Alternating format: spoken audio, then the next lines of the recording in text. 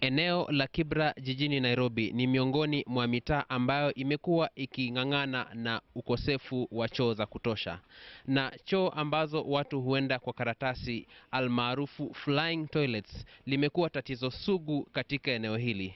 Lakini kwa sasa kuna mpango mpya ambao unatumia choo ambayo watu wanaenda katika karatasi kuunda mbolea ambayo inatumika katika kukuza mimea. Tumetembelea eneo la ukusanyaji wa kinyesi na kukutana na Mama Ruth Auma. Ni mama wa watoto watatu ambaye pia hujulikana kama Mama Obama. Mimi ni community collector. Yeah. Kazi yako inaanzaje hapa ikiwa kwenye kituo hiki cha ukusanyaji ama kabla ufike hapa? Kabla nifike kwa hii drop point, mimi huamka tu asubuhi naenda collect people door to door. Kila mlango yenye na use people. Nikisha collect na zileta hapa zinakuja kuhesabiwa, zinaandikwa records zangu vile wanafanya kazi.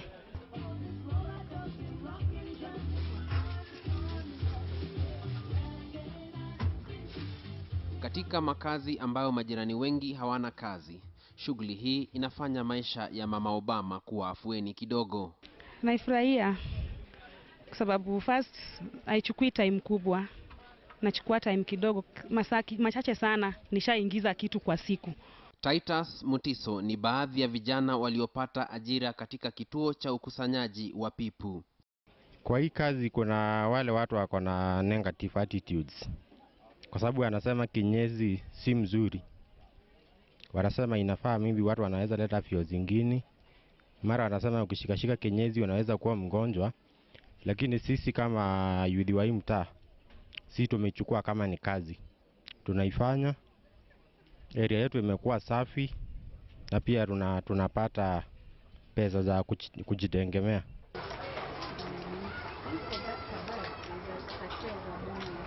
Naye Eunice Akinyi anahusika na mauzo ya mifuko ya pipu mtaani Kibra. Hii mradi wakati iliingia hapa Kenya, kuna mzungu alikuja anaitwa Kamila. Yeye analeta hii mradi Kenya, na vile ilileta Kenya kuiuza ilikuwa ngumu, nikafanywa my interview, nikafanywa training mingi ili kujua vile naweza kuifanya nini kuiuza. Mpaka sasa nimeelewa kuiuza. Na inanisaidia kwa sababu sasa naweza kujilipia nyumba nilikuwa naishi ya 1,000, sasa naishi kwa ile ya 3,000. Inamaanisha imenisongeza juu kidogo na ninaweza kufanya biashara yake vizuri sana. Sasa hebu tueleze, ukichukua unachukua kwa fedha ngapi kwa tuseme kwa siku, alafu ukiuza unaweza unda kama pesa ngapi kwa siku? Kuchukua nachukua box moja kwa 600. Hiyo box nauza kwa 1,000. Kwa hivyo faida yangu ni 400. Kwa siku hiyo box naweza kuuza kama 10 roll 10 hivi. Siku nyingine niuze hizo roll 10 nyibaki. Kwa hivyo naweza kuuza roll 20 kwa siku ngapi? 2. Yenye nimepata 100 yangu 4 ile ya juu. Sasa hiyo naona ni faida kwangu.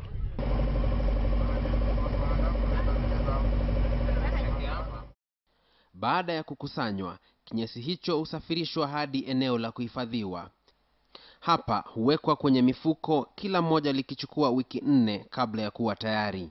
Jacob Mule husimamia shughuli za ukusanyaji na utayarishaji wa mbolea hii. After all the people are collected from the drop points from the schools, that's where we like put them all together in very big bags, and the big bags all each like 600 people in each bag, and this is where now the people have to be here for another 3 to 4 weeks before now they are ready to be taken to the farmers, before they are ready actually to be used in the farms. Yeah.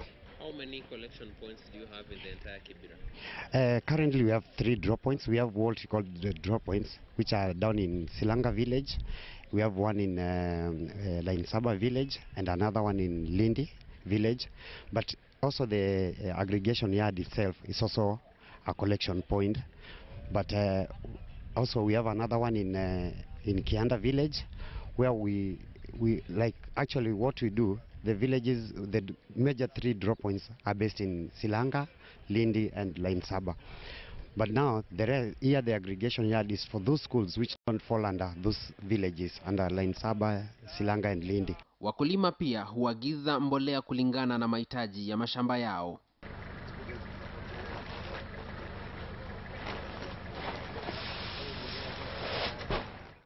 Mradi huu pia umekuwa na manufaa ya kiafya katika eneo la makazi finyu kama Kibra, ambapo magonjwa kama ya kuendesha huibuka mara kwa mara. Tulikutana na Fatma Hajib, mhudumu wa afya kwenye zahanati ya Kibra Amref Health Center.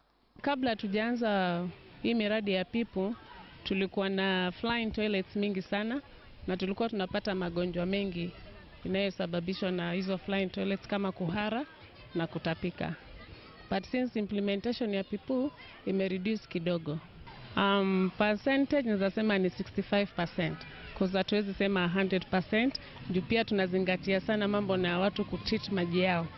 Yeah. Hayakomei hapo. Naibu Chifu Ali Guyo wa eneo la Laini Saba Kibra anaeleza manufaa ya mradi wa pipu. Wa vijana example ni hawa tu. Wale kuna wengine hata walikuwa wanafanya watu mugging. You can bear witness. Sindio? Yeah. Lakini vile sasa wamepata hapo employment. Kwanza manager alikuwa si ni Ben. Yeah, Bernard Rasta ule. Yes. Ile mshahara hata alikuwa anapatiwa. Managers wengi wapati. Unaona? So yeye pia alikuwa na vikundi ya vijana aliweza kuwo into this project. Wasichana kwa wavulana. So katika hiyo hali wa vijana waliweza kubadilika na wakaweza kujisaidia. My name is Jacqueline Ogutu. I'm the Assistant Administrator of People Pool Kenya. Yeah, my role in People Pool Kenya has been assisting in the administration work and doing data, and I've also been out in the field, yeah, in the doing community work. There was a challenge when it came to like implementing this kind of program in schools. A challenge of space. Most schools in Kibera had no space at all. Some had very little space, some had no space at all.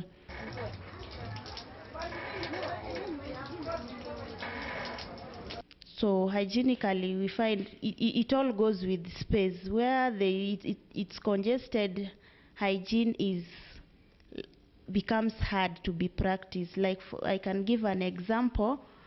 What we do in schools, when a school, like for example, has a space, we construct things called cabins to provide privacy for using this kind of bags. But for a school with no space or no space at all, we normally give tents also to provide space. So that became a very great challenge. Tulipata fursa ya kuzuru shule moja ya msingi mtaani Kibra. Watoto pia hawajasazwa kwa tatizo la ukosefu wa vyoo. Na hapa uvumbuzi wa pipu bags umebadilisha mazingira ya masomo. Ann Wamboi ni mwalimu mkuu wa shule ya Anwa Junior Academy. It was really bad because I had just to let them go home. One, the school didn't have a toilet or latrine, and therefore what I had to do was I gave the children that permission. They need to relieve themselves, and therefore they have to relieve themselves. There's no toilet in school, so I had to give them permission to go home to relieve themselves there. The biggest problem about that was that many of them didn't come back to school after going, and we didn't know where to find them. So you could find the parents think the children are in school, and we think the children have gone to relieve themselves. Instead of that, they have gone to do other things. Na pilka na vituko vya mitaa ya mabanda viliwanasa baadhi ya wanafunzi. There were many cases of pregnancy, if I can remember, because if big girls asked for permission to go home for a short call, and there is no teacher going with them because we couldn't. They come from not just near distances, some of them come from far distances, and therefore we couldn't just accompany them. Lakini alipoleta mifuko ya pipu kwa wanafunzi kutumia bila malipo, idadi ya wanafunzi pia iliongezeka. There was like a mushrooming of children. I didn't even know where to start. I was just to come to a point and say stop. Now I don't want more children. Kwa upande mwingine, mradi huu umefanikisha usalama haswa kwa akina mama na watoto ambao awali iliwabidi waondoke nje saa za usiku kujisaidia. Adelaide Hachiti, mkazi wa kitongoji cha Silanga, Kibra, ameitumia mifuko ya pipu kwa miaka 3. Imebadilisha maisha kivipi? Watoto wangeweza kutoka nje, choo za huku si mzuri sana. Mtoto anaweza ingia, saa zingine hiyo choo imejaa na apata hata magonjwa zingine za kuharisha hapo. Si mzuri sana. Sasa ndio maana tukapendelea hizi pipu. Hiki ndicho kifurushi cha pipu na ndani yake utapata makaratasi 28. Huwa kinauzwa katika maduka eneo la Kibra kwa shilingi 50. Na karatasi hii imeundwa kwa njia spesheli kwamba ikiingia mchangani inayeyuka na kuunda mbolea. Lakini je, mbolea hii ni salama kiafya? Here we are talking of treated human waste aimed for reuse, right? And they indicate their standard method and standard recommendations. And they say if you get this organism at this level, it's not acceptable. If this organism has been reduced to this level, then it's acceptable. And that's what we have been using. So we use the WHO, or better still combine that with the European Union standards, which of course is in line with the NEMA, for disposal of human waste or for reuse. Ni mtaalam wa maabara katika chuo kikuu cha Nairobi tawi la Kabete.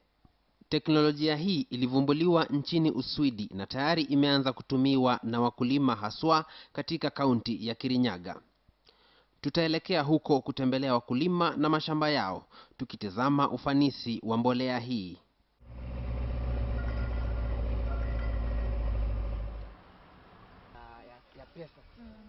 Tumepiga hatua za moja kwa moja hadi kaunti ya Kirinyaga kupata tathmini ya jinsi wakulima wanavyotumia mbolea iliyotengenezwa kutoka kwa kinyesi cha binadamu almaarufu pipu.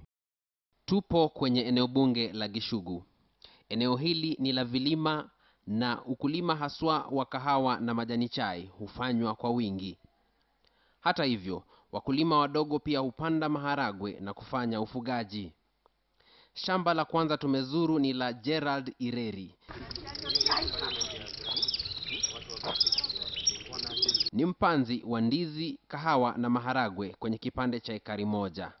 Niliweka sehemu moja nusu, nikambakisha kule kwingine nusu, na kuko kwingine na nitaendelea na kuweka, na nikaona nini tofauti ya kule niliweka na kule sinjaweka. Ireri alipanda kwa majaribio ya nusu debe la maharagwe na anaonelea kwamba atapata maradufu ya mazao ya kawaida kutokana na mbolea hii. Ireri pia alifanya majaribio kwenye mimea ya kahawa na matokeo ni yayo hayo.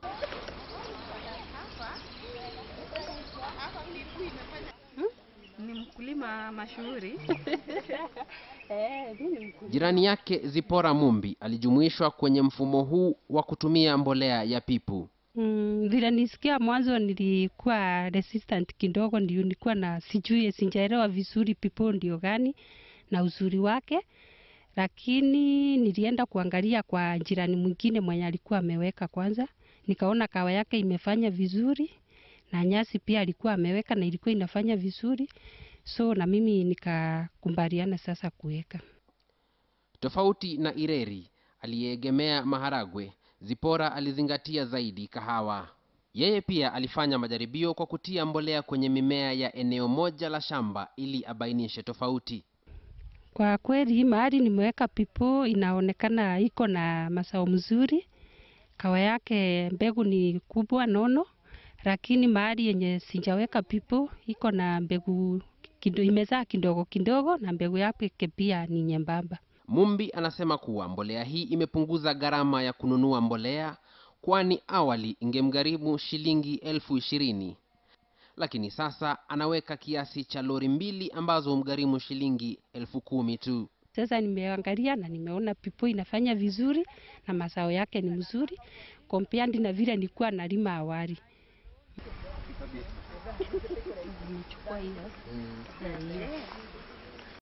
Francis Njagi amehusika pakubwa kwa kueneza ujumbe wa mbolea ya pipu eneo la Gathugune, kaunti ya Kirinyaga. Hebu tuelezee, mkianza mradi huu watu walikuwa wanautazama kwa namna gani? Shida walikuwa na shida kidogo kidogo hivi. Walikuwa wakisema hii fertilizer sio fertilizer, ni mbolea tunatolewa Nairobi ikaletwa hapa. Nikawaambia hebu tufanye kitu tunaita test, tuone itafanya vipi. Lakini ilibidi shamba lake mwenyewe lidhihirishe ukweli wa mambo. Wakati tulianja nikaona mimi kwangu pahali nilikuwa nikipanda vitu, nikaona imenisaidia sana. Watu wengi wakakuja wakasema ni ukweli. Sasa wakaanja kuniambia hebu hata sisi tuletee. Kwa wakati mmoja Francis aliripotiwa kwa chifu na watu walioshuku dhamira yake ya kuwaletea mbolea iliyotengenezwa kwa kinyesi cha wanadamu. Tulimpata chifu huyo Silas Kinywa. Huyu mradi ulipoingia hapa, mimi ni immediate neighbor wa yule ambaye alikuja kujaribiwa, na ninaona watu wengi walikuja kuripoti kwa sababu hawakuwa wameona jambo kama hilo. Wakakuja kuripoti ya kwamba hii kitu imekuja hapa ni mbaya, lakini niliwaambia ni vizuri kungoja tuone na tutulie, na kama kuna mtu ambaye anaweza kuja kutufunza ndio tuweze kujua haswa ni nini, kwa sababu huwezi kulaumu tu na haujaona. Mbali na kuongoza kwa mfano, Kinywa ameweza kuokoa fedha na kununua mbolea mbali na kuzalisha mazao zaidi. Vijana wakichukulia hii mbolea ama hii product ya pipo, itakuwa na umuhimu mkubwa katika maisha yao kwa ukulima, kwa sababu hata vipande vile ambavyo wanavyo vya mashamba si kubwa, na production ya pipo ukilinganisha na mbolea zile zingine iko juu sana. Kwa hivyo naimiza vijana, kwa sababu ya ile bei ya fertilizer zile tunajua iko juu sana, na ukilinganisha na pipo bei ni iko chini kabisa. Kwa hivyo na wahimiza wachukulie kwa muhimu pipo na waitumie, na maisha yao yataendelea vizuri. Ya pesa. Watu wanaitanunua. Mark Namaswa, Mazingira, KTN News.